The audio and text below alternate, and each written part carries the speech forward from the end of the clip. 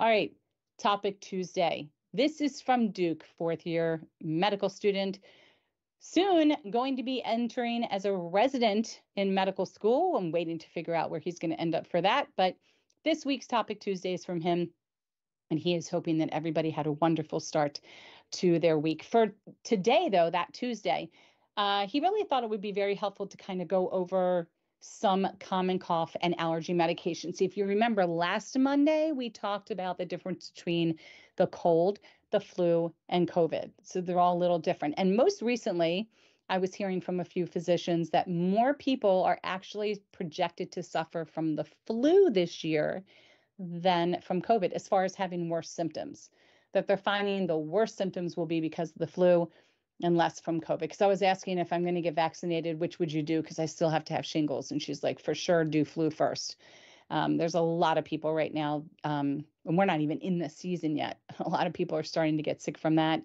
And then I'll do my shingles last, which is fine. But this is only for reference, this information that I'm going to butcher when I try to attempt to name all of these medications. No way, shape is this a medical recommendation. It's an exhaustive list, but really only includes some of the more common medications that you'll see out on the market. But definitely talk to your doctor. If you have the cold, if you have flu, if you're suffering from allergies, whatever the case is, talk to a doctor before you take anything over the counter. Really make sure you've cleared that, because there's a lot of ingredients in these medications, a lot that they're actually pulling. They just got rid of Dayquil. And I think they're going to make a new formulary for that, because there's a lot of medications that have ingredients that increase your heart rate and could increase your blood pressure. So let's get into it, and don't laugh at me, because I'm not a pharmacist, and I was trying to study the pronunciation and I don't remember any of them. So here we go. All right. Common cough medications to know about. Antitussives. I clicked pronunciate on that on my phone. Antitussives. It's important to note that for coughs that are not productive, meaning you're not bringing anything up, antitussive medications can be used to decrease just the coughing part.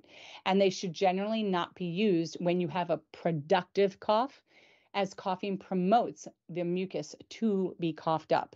Okay, so a tussive, just like you hear tuss, like tussin, Robitussin, that's an antitussive. So dextromethorphan, or we're going to go with Robitussin. Everybody's heard of Robitussin. That actually suppresses your cough reflex. And that's happens centrally at the level of the central nervous system. Side effects of taking Robitussin could be constipation, can cause nausea and dizziness. Codeine. That's given a lot of times in cough medicines, and that suppresses the cough reflex as well. So if you're having a ton of coughing fits, this might be a medication. Codeine you're not going to find over the counter, though. That's going to be a prescription, in which case if your doctor is giving that to you, then I feel confident it's totally fine for you to take it, right? But those side effects could be nausea, could be vomiting, constipation, dizziness. It has a sedative effect to it, palpitations, and I don't know what pruritus is. So somebody could look that up, because that's one of the side effects. I like side effects in regular layman's jargon. When there's side effects that are in like medical terminology, I don't know what that means. But Joshua, I'm sure you're on that. All right, Tessalon or pearls. I always thought it was P-A-R-L-S. No, it's P-E-R-L-E-S. Tessalon pearls. These are things that you can get in I'm sorry if you guys hear my dog barking. She's losing her mind. These are things that you can get in a prescription, but you can also, I don't know if you can get that over the counter. I actually don't remember, but that suppresses peripheral triggers of the cough reflex. And the side effects, again, for those could be nausea, dizziness, headache, and an altered mental state. So again, those are some of your medications that help suppress a cough. Okay? Hold on. Pruritus is itchy skin. It's chronic itchy skin.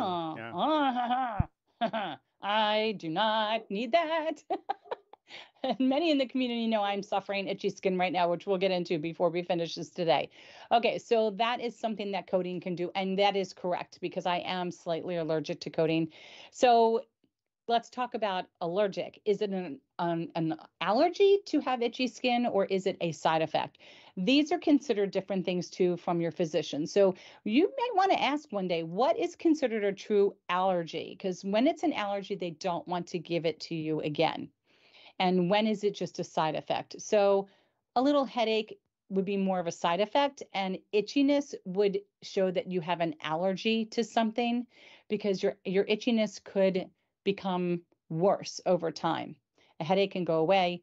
Sometimes some of these allergic reactions are different than just having a side effect. A stomach ache is a side effect, but profuse vomiting might be considered that you are now allergic to that medication. So that's something to just think about, talk to your physician. Okay. Expectorant, just like it sounds, this is going to be something that's going to help you get up something, expel something, okay, lock something up. And Mucinex is a very common medication. It's actually really good.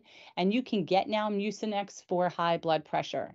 And you should talk to your physician which type of Mucinex would work, because again, Mucinex DM, Mucinex D, plain Mucinex. Just talk to your physician again before you buy any of these over-the-counter medications. But Mucinex works by increasing bronchial fluid to reduce the thickness that's actually the mucus. And the side effects of taking Mucinex, the side effects of taking Mucinex could be nausea or a headache. That's the side effects. I've never had any of those side effects taking Mucinex. Potassium iodide. This is a new one for me. I've never heard of Pima syrup or SSKI or Losat. I do not know any of those, and they may be prescriptions, but they can increase bronchial fluid to reduce the thickness of mucus. Those side effects could be nausea, vomiting, salivary gland swelling, and tenderness. So that's something to think about. I don't know where you find those drugs. Mucolytics. I did really good on that. Don't know what that word is. Mucomist. We're just going to go with that. It helps to liquefy mucus. It's not often used unless you have COPD or cystic fibrosis. So that's not a drug that would be commonly used. Most of the ones you're going to hear about would be your expectorants. These are typical expectorants that you find over the counter. Talk to your doctor. All right, that is kind of your cold medications. Let's talk about some of the allergies. Very common medications. I'm sure you've heard of at least a few of these. Zyrtec, very common. Claritin and Allegra, very common allergy medications. These are all minimally sedating oral antihistamines, and they are able to reduce itching, sneezing, rhinorrhea. You want to look that one up, Joshua? I don't know what rhinorrhea. I don't know what that means. But they're much less effective for nasal congestion compared with a glucocorticoid spray. I'm sure we're going to get into sprays in a minute, but they can be given regularly or as needed, before 2 to 5 hours before a known allergen. Like if you're going to see a cat, you can take them a few hours before you're going to be in front of a cat if you're allergic. If you're going to garden and you're allergic to some of the dander that's out there from animals or just pollen, you can take these ahead of time and they'll help minimize any of the side effects of your allergy. Those would be a form of antihistamine. Okay. Antihistamine nasal spray would be Astepro, Astelin, never heard of these. Pataday, I've never heard of that, or Pantanol, but they are antihistamine nasal sprays. Now, people have asked, well, what about just taking Afrin? Or I think Mucinex might have a nasal spray now. I'm not too sure. So the problem with taking some of these nasal sprays is that if you take them too often, they're going to start to swell and cause inflammation. So many people actually get addicted to nasal spray thinking that it works, when in reality, it's really not working as well as it did the first couple times you were using it. So I can't say this enough. Again, with any of these types of medications, talk to your physician. I have always heard that just saline spray is best. It will help. I don't know how much of an inflammatory effect it really has, but it's totally safe and non-addicting just to use saline spray if you're having a lot of drying in your nose. Okay. Elcon, Flonase, Cinelar, Kenalog. I've heard of Flonase. These are glucocorticoid nasal sprays. For predictable exposures, consider starting these nasal sprays 2 days in advance until 2 days after an exposure. Flonase can be given also if you are just really, really stuffed, and you need to talk to your physician. I can't even remember all the reasonings behind why I was prescribed Flonase a couple times, and I think it's over the counter. I'm pretty sure it is now.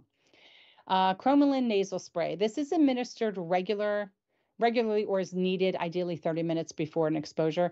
It's helpful for brief exposures, like if you're going to be exposed for a few minutes to a couple of hours. For prolonged exposures to things that cause you allergies, the administration of a Cromolyn nasal spray would happen 4 to 7 days in advance. I've never heard of this. I'm wondering if any of you have. I have no idea. But it is important to take these therapies regularly. They're going to be much more effective when they are taken regularly. However, you need to use when needed, might be sufficient for very mild symptoms. Sorry.